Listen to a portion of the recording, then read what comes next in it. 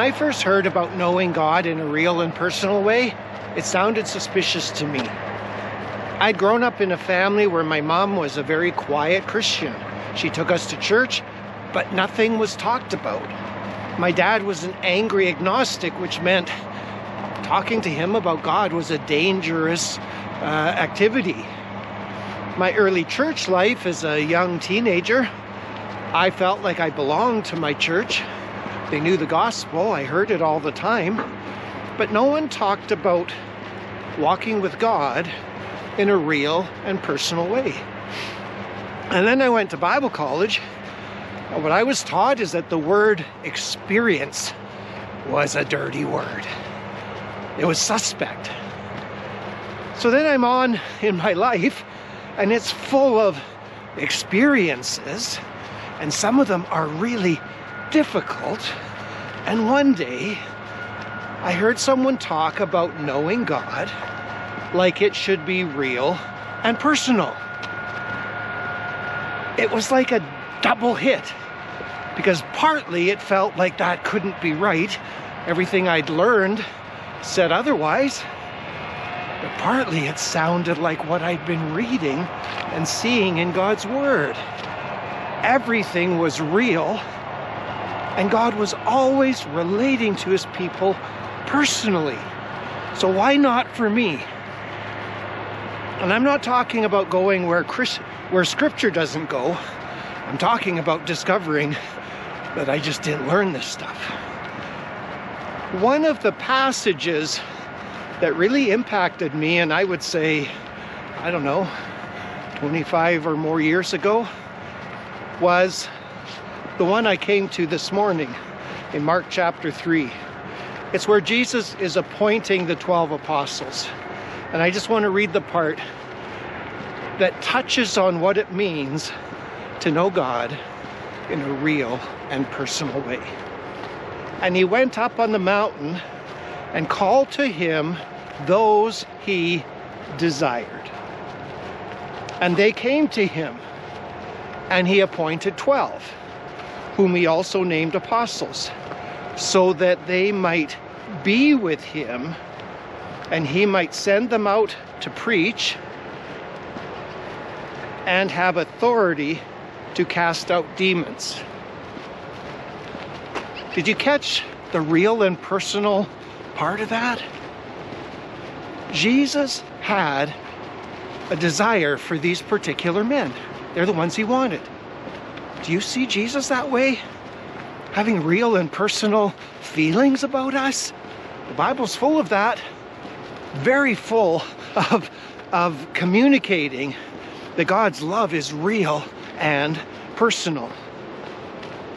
But the purpose stated for why Jesus called these 12 men at that time was that they might be with him. I'm serious. That was mind-blowing to me. To picture Jesus wanting these men to be with him.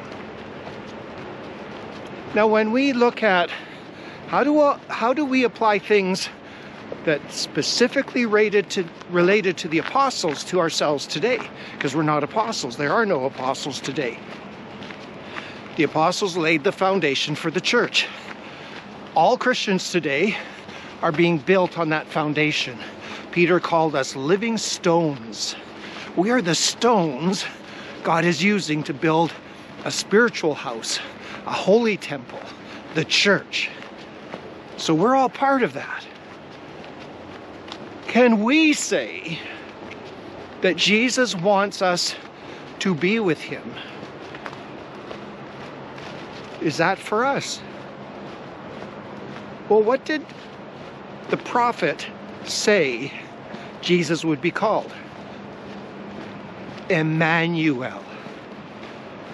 And what did Matthew tell us was the meaning of the word Emmanuel? God with us. Jesus was the Word.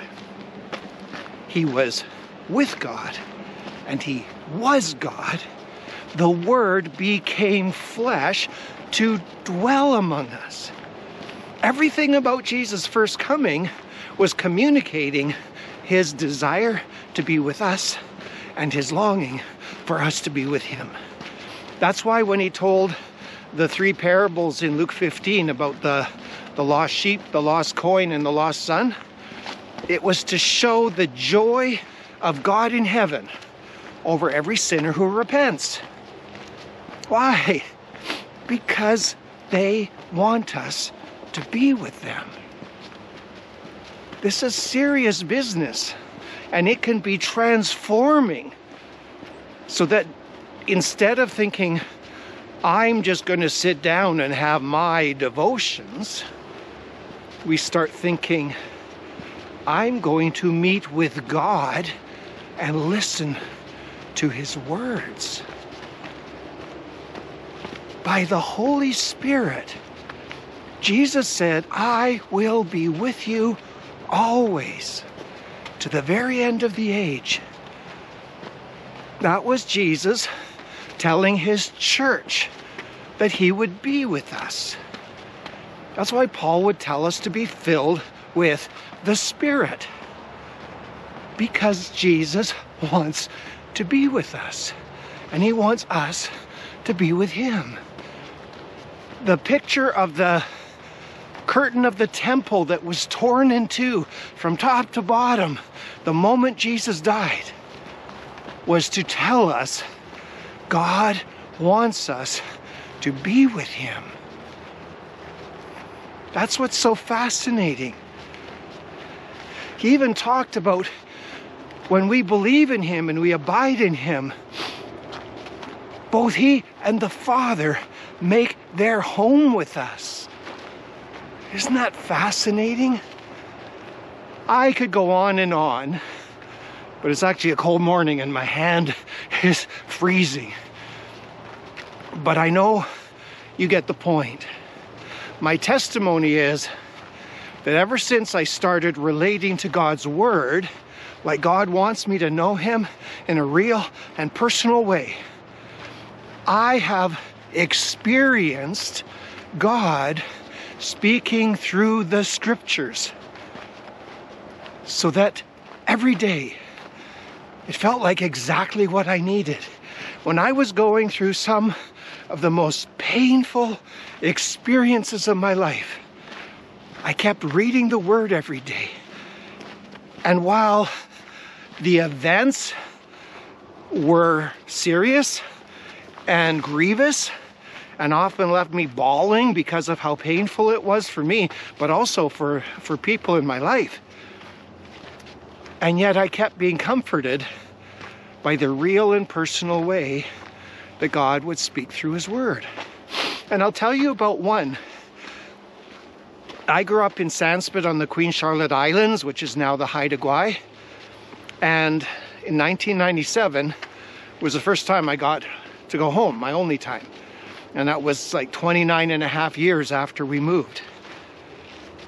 And one day I was sitting on the dock that was right across from where we had lived, and I could see our house. I had so many memories about that wharf and us going there. And here I was sitting with my Bible open. And I came to one of the Psalms, somewhere in the 120s, I believe. And I read a scripture that said, the scepter of the wicked shall not remain over the land allotted to the righteous. Otherwise, the righteous may turn their hands to do evil. I was going through things, other people in my life were going through things where I could say the scepter of the wicked, of the evil one, had done a lot of damage. And there I was, all alone. The most surreal thing for me, to revisit my childhood home. And that's what God told me through his Word. The scepter of the wicked, the rule of the wicked, would not remain over the land allotted to the righteous. Otherwise, the righteous would turn their hands to do evil. And it was like God was saying, Monty, trust in me here. This is on me. That I have given you and yours something in my Son. And I will not let the evil one have strongholds. I will not let him hold on to ground that has been surrendered to him, because then my people might fall into such despair and discouragement that they would do evil.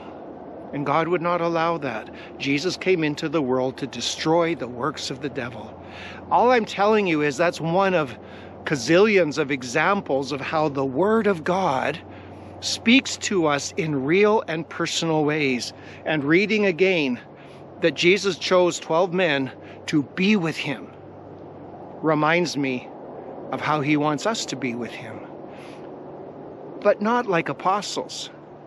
Each of us who believes in Jesus Christ is a member of the body of Christ, and Jesus wants us to be with him, abiding in him like a branch in the vine, so we will bear much fruit as we use our spiritual gifts to serve one another.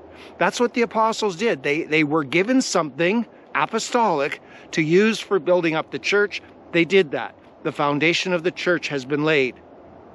Now we are the living stones who live in a real and personal relationship with God, and we keep fulfilling our assignments just the way they did, in the hope that you or someone else will discover that we can know God in a real and personal way.